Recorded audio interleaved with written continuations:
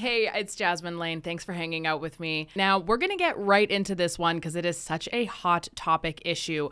Trudeau was asked by some reporters recently what his game plan was in terms of potentially axing the tax, at least for the summer season. And this is what he had to say. Now, before we jump into that, of course, you already know what I'm going to tell you. Feel free to like, share, subscribe. Most importantly, comment down below. I love chatting with you guys. Are you pro this? Are you against it? Does Trudeau have some points? Do you think he's lying? Whatever the heck it may be, those conversations are very much needed. Whether or not you are for or against what is going on, your voice matters, and be sure to share it in the comments below. The conversation should be had with the provinces as well, who are responsible for a significant part of excise taxes and taxes on gasoline across the country. I really want to stop there just because you could see the fire in his eyes when he was like, they are part of a significant. It's like, okay, chill, bro. Chill. That is true, though. Provinces do put a pretty significant amount of tax on our fuel. I know in Manitoba, where I am from, it's about 16 cents, if I'm not mistaken, per liter. So it is very significant. That's valid. I'll give him that. Mr. Poilievre continues to refer to the federal carbon tax, which is a price we've put on pollution to make sure that pollution is not free anywhere in this country. You're right. He doesn't want pollution to be free. He just wants to make money off of it. And the way we chose to do it was to collect the price on carbon emissions, including on gas, and giving that money back to Canadian families in such a way that 8 out of 10 families in regions where the federal carbon backstop applies do better with the checks that come in through the Canada Carbon Rebate 4 times a year than it costs them extra on a tank of gas or to heat their homes. That is the way we designed the fight against pollution, against climate change. We're both putting a price on pollution to incentivize people to pollute less, and we're putting more money in the pockets of families across the country. So when Pierre Poilievre talks about scrapping the price on pollution, he's also talking about eliminating those Canada Carbon Rebate checks that come in hundreds of dollars for families across the country every few months that helps offset not just the price of gas, but the cost of groceries, the cost of living that go up left, right, and center. The Parliamentary Budget Officer confirmed that 8 out of 10 families get more money back from the Canada Carbon Rebate than they pay the carbon price at the pumps or in the grocery stores. Can we just break this down? So let's say everything he's saying is true, which we know it's not. And I'll show you some evidence of that in a second here. But if the carbon tax made sense, if people were actually getting more money back than what they spend, if it ended up evening out, why are people so upset about it? Where's the logic there? Really think about that. Because if this was something that was good and we had all of these benefits, as he so claims that we do, we wouldn't have anything to complain about. The reason that we're complaining is because it is not enough. We are just being taxed, again, for the sake of being taxed. We're putting a price on pollution. Well, what is that price? Because you're not using the carbon tax money to do anything at all to help prevent pollution. This is what Pierre Poilievre is talking about when he talks about axing the tax. He talks about stopping the fight against climate change at a time where the country is burning, at a time where floods and storms are having an impact on every corner of the country, and at a time when Canadians are struggling with the cost of living. He wants to take away checks that put more money in their pockets.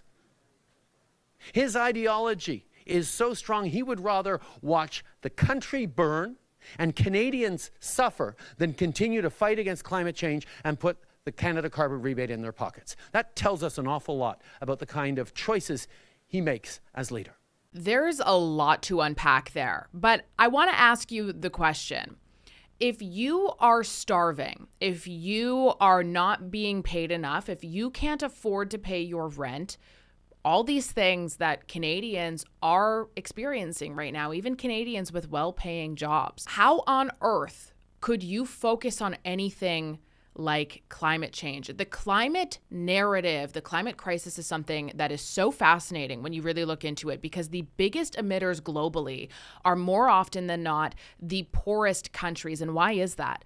Because when you are living in poverty, you can't focus, you don't care about anything other than seeing it through to the next day. He would rather watch the country burn and Canadians suffer than continue to fight against climate change. You have to be a very privileged person living a great life in order for your main focus to be fighting climate change, that crisis that sneaks up every 50 or so years that the governments make billions of dollars off of, than to focus on making sure that you have enough money to pay your rent, your car payment, your bills, to take care of your pets. It's just so trust fund childy for him to say things like that. It's so not in reality. The only countries that care about climate change, the only countries that have acknowledged a climate crisis are first world countries. Do you think people living in the Congo care about climate change? They don't. And they're a huge emitter. The best thing you could ever do if you wanted to fix climate change, you wanted to reduce emissions, and all the research is there, would be to get people out of poverty, not put them into it. It's so infuriating to hear him say things like, at a time when there's floods and burning, which of course, devastating situations. One, those tend to happen every single year. Two, the carbon tax is not preventing them, is not fixing that problem. It is a tax for no purpose. And I feel like there are people in this world who are just not educated enough. They don't think enough to really put two and two together there, because all of those arguments, yes, of course, we all think that the wildfires are devastating. We think these massive floods that happen are devastating. It's terrible. We should really do something to try to prevent those. What are we doing to prevent those with the carbon tax money? Oh, nothing. Okay, gotcha. Now, just to kind of debunk everything that he claimed right here, I was fortunate enough to go to the Pierre Poilievre rally when it was in my city, and here's everything that he had to say about Justin Trudeau's recent claims. And it's not just his opinion either. He had some facts, he had some stats, and here they all are. Listen to the facts to axe the tax. Justin Trudeau was on television again yesterday, blubbering away that people just don't understand his carbon tax. That's the problem, right? They don't understand, and then when he takes their money, it makes them better off. He claims they get more in these rebates than they pay in the... But here's what the parliamentary budget officer said. I brought the documents. These are his calculations. And here in Manitoba, this year, the average Manitoba family will spend $1,750 on federal carbon taxes and get back only $1,248 for a net loss of $502. That is actually the good news. Now are you ready for the bad news? If Trudeau and the NDP are re-elected in their carbon tax coalition over the next 5.5 years, they intend to quadruple the carbon tax, all